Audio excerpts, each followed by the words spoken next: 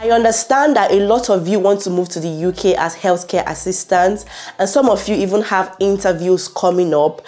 This is why I went to the extent of speaking to a recruiter, somebody who has been in charge of recruiting and interviewing healthcare assistants for a long time, and she gave me some possible questions which you're likely to be asked during an interview for a healthcare assistant role in the UK. So some of these questions are questions that you're not going to escape so long as you want to work as a healthcare assistant. I've done a video a while ago on possible interview questions and answers for healthcare assistant roles. So if you've not seen that video, you want to see it, because I purposely left out some of the questions I've dealt with in that video before. So please try and see that video if you've not seen it. I'm going to leave the link in the description box. Yeah, my name is Tochi and you guys are welcome to my channel. I'm just going to dive right into the questions I've prepared and some of the possible answers that you should give when you're asked such questions during your interview for a role as a healthcare assistant. So the first question that you're likely going to be asked during an interview is, tell us about yourself. Now, this question comes up in most interviews, not just for, healthcare assistant roles. All right, so let's answer, tell us about yourself. This is a time for you to tell them about your qualification, experience, and your skill. If you're familiar with some of my videos on this channel, you'll know what the QES means. I talked about it extensively in a video where it talks about how to get a job in the UK in 4 simple steps. If you've not seen that video, you would want to see it as well. I'm going to leave the link in the description box. Now, this is a time for you to talk about your qualification, your experience, and your skill, and how passionate you are about the job. Remember, it has to be relevant to the role that you are applying for. All right, you have to talk about the qualification you have, your experience you've had in the past, your skills, how it's related to the role as a healthcare assistant, what you've done in the past, how you've been able to deal with patients and of course achieve results. This is a time to talk about all that, but at the same time, please try and keep it very brief and simple. Okay, so you have to tell them how passionate you are about caring for people, all right, how you love doing your job, what you have done in this field, and how you've been able to achieve results in the past. Remember, it has to be related to the role of a healthcare assistant. It's not a time for you to come and say, oh, my name is Tochi, I love to read, I love to write, I love to eat, I love to jump, I love to travel. See, it's not a time for you to tell them all that. It's a time for you to tell them about your qualification, about your experience, about your skill, and how it's related to the role of a healthcare assistant. The second question is, tell us a time you had to deal with patients who refused care. Now, because of the kind of role you applied for, we're talking about the role of a healthcare assistant, of a support worker, as the case may be. You're likely to come in contact with patients who once in a while refuse care, who once in a while don't want to talk to anybody, they just want to be on their own. So it's not a time for you to come and tell them, oh, I've never come in contact with such patients, or no, it's not my portion, I will never come in contact with such patients. It's not a time for all that. They basically want to access your communication skill, how patient you are, and how you're able to achieve results and all of that. So because of what this job entails, you're likely to come in contact with such patients from time to time. Some of them could be verbally abusive or even physically aggressive, so you have to be very careful. That is why they're asking you such questions, to know what you're going to do in times like that. So you're just expected to say basically, oh, I'm going to stop and listen to him, listen to why he doesn't want personal care at that point, and of course be patient with him and then walk him through the whole challenge. Tell him the importance of having his personal care, how it's going to make him feel good and all of that. After doing all that and he still refuses, I'll then seek assistance from the team leader or a superior worker. The next question is, what would you do if you experience abuse of patients by a co-worker? So they basically want to be sure that you understand behaviors that are unacceptable in a workplace. And of course, abuse is not accepted here at all. And they also want to know how compassionate you are about the patients you're taking care of. So here you would basically say that you would try to stop your colleague or you try to stop your co-worker from doing that. Okay, some people just say, oh, I would run off and go and report. No. Because you have witnessed it, you have to first stop it and make sure the patient is safe. Then you can go and report the incident to a superior, to the team leader, or anybody who is in charge at that particular time.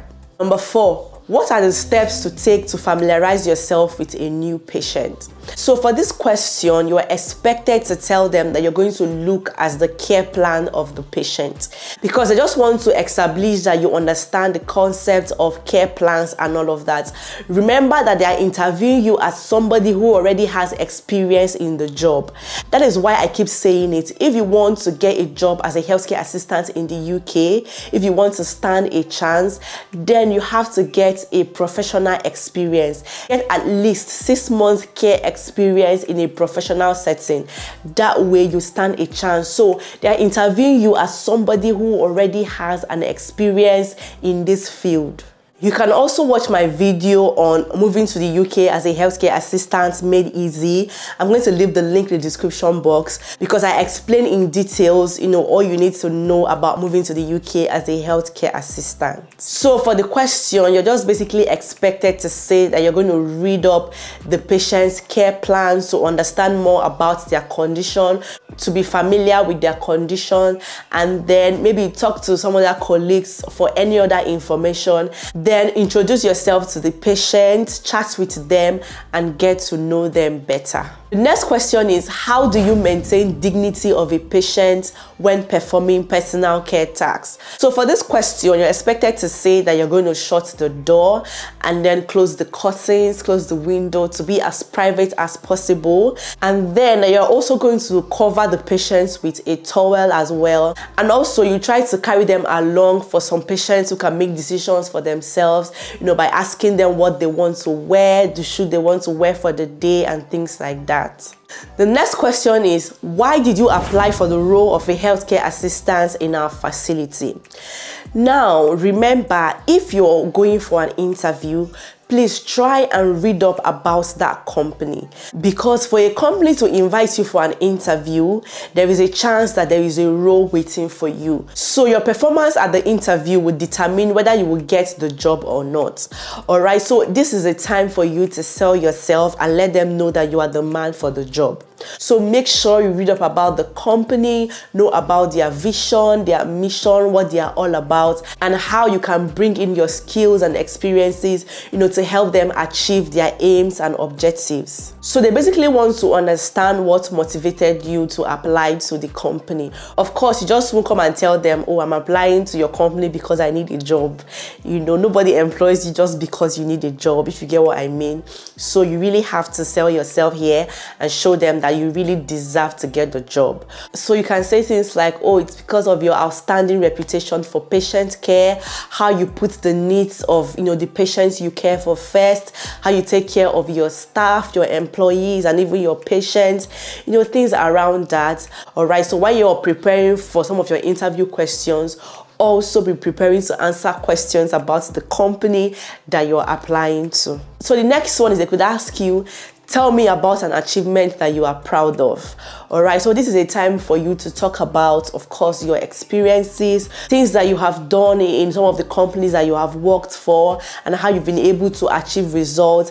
So there's something that is called the STAR technique. That is STAR. What this simply means is situation, task, action, and results. So for this question, you talk about a situation that came up in your former place of work. All right, just something came up. You give a scenario of what came up, and then that's the situation. So when we talk about the situation, talk about the task, what was expected of you to do at that particular time, and then talk about the action, what you actually did, and then the result, how you were able to achieve results. All right, so how your actions led you to achieve a particular that result, and of course how your employer was pleased with the result. Remember, you have to be results oriented when you're talking about something like this. Make sure to always end with the results that you achieved, right? So when you talk about a situation, talk about what you did, all right, and how that thing you did led you to achieve a result that solved the problem, the result that everybody was happy with at the end of the day. So if you've won an award before, this is a time to talk about it as well, and things like that. So they could now ask you, do you consider yourself a team player, or how do you deal with a non-cooperative colleague?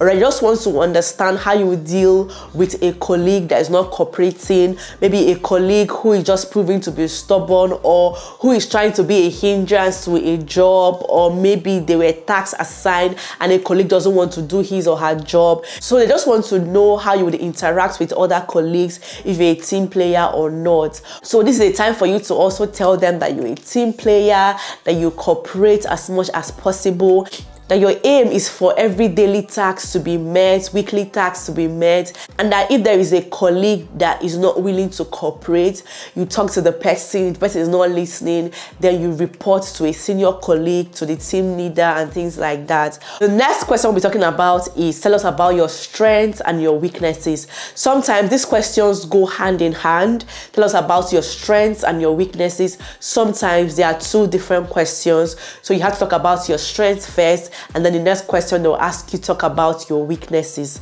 So always prepare for these questions when you're applying for a job. So the essence of talking about your weakness is, of course, you are human, so you are likely to have a weakness. So make sure you tell them something that is not related to the role that you're applying for, and how you're trying your best to solve that problem. So for your weaknesses, you could tell them that you work so hard sometimes that you barely find time to rest. You could also tell them that because of how passionate you are for your job, you take up so many responsibilities that it weighs you down. Sometimes you take up more jobs that you can even handle. You're really working on that. You're really working on just doing your basic jobs that are assigned to you, and not take up too many responsibilities because of your love for the job.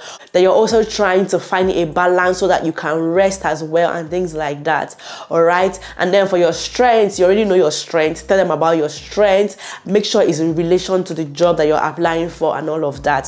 So yeah, this is basically it for this video. I hope it helps. Thank you guys for watching this video, and I'll see you guys in my next one. Bye bye.